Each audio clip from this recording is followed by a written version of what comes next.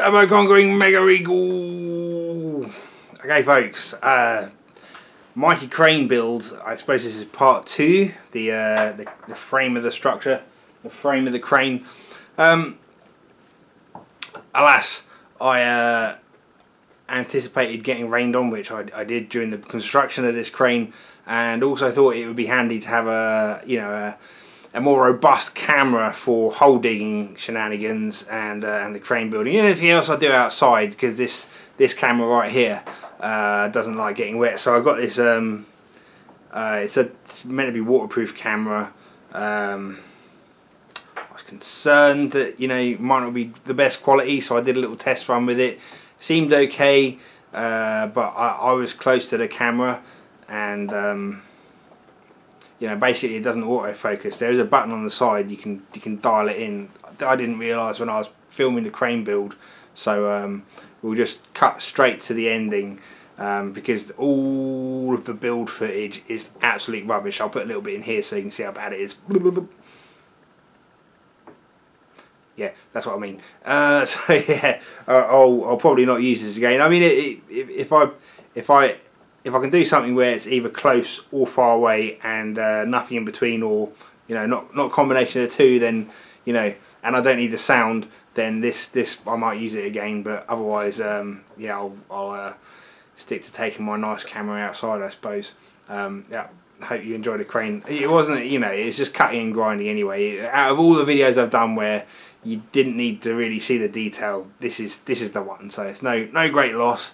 I just cut up a load of I-beam that I got off eBay and welded it together, and here you go, the crane frame. Next up, pulleys, and then a winch drum, and then the winch itself. Okay, all right.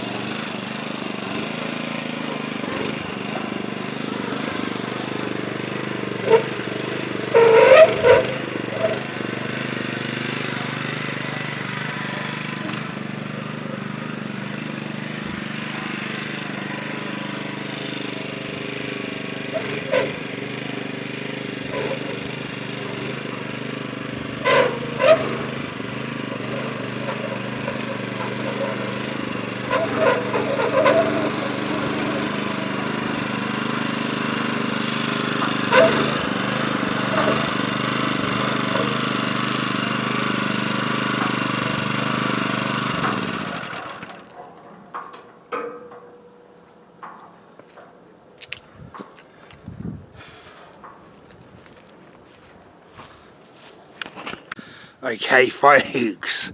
So that bit of chain there, don't pay attention to that. That's just left over from when I was trying to get the whole thing together. This has worked quite nicely. It's very very manoeuvrable. A little bit on the fast side. You know, ideally I could do with stepping up the size of the pulley on the gearbox. That'll go there. And finding a knobbly tyre for this thing.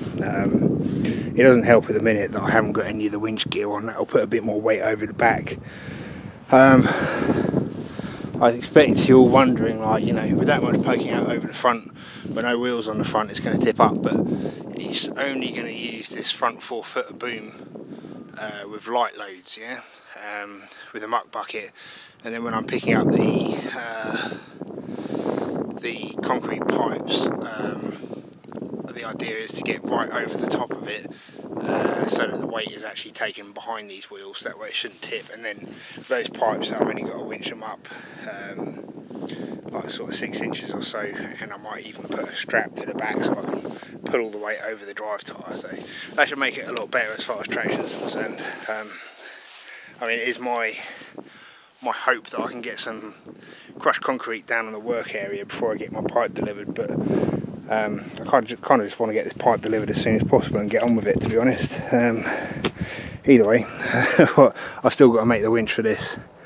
But yeah, it just works so nice. I love these old Honda engines, the originals. They just seem to be just quieter and happier than even the modern Hondas, let alone the crappy Chinese copies.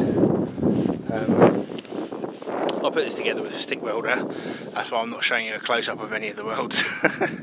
No, they're alright, they're strong enough, they're just a bit messy.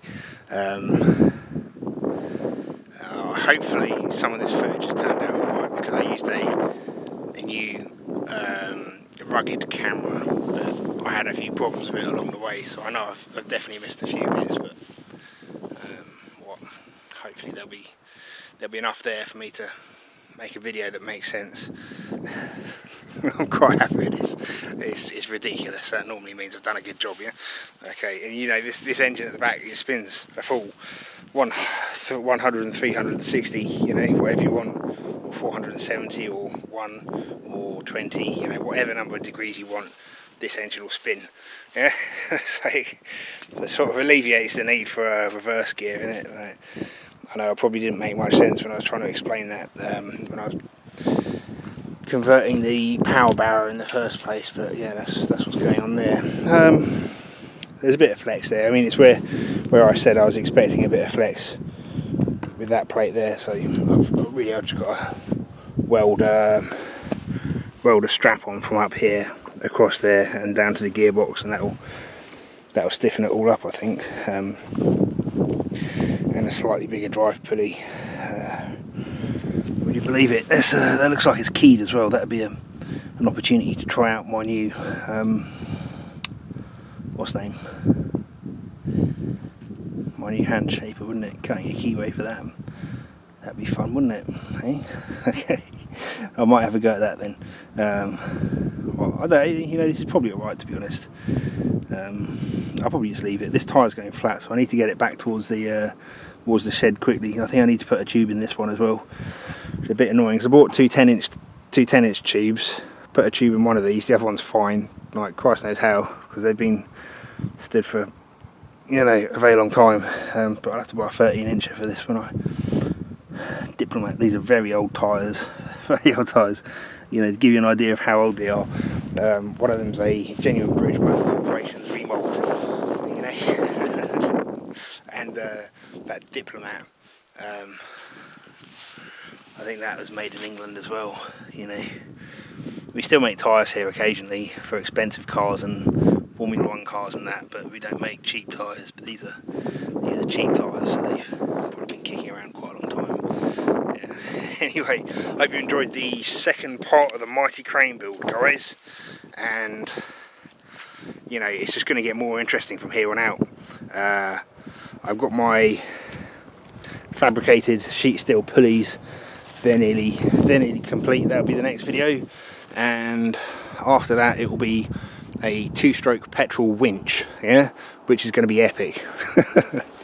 Alright, take it easy guys, I'll see you later, bye bye.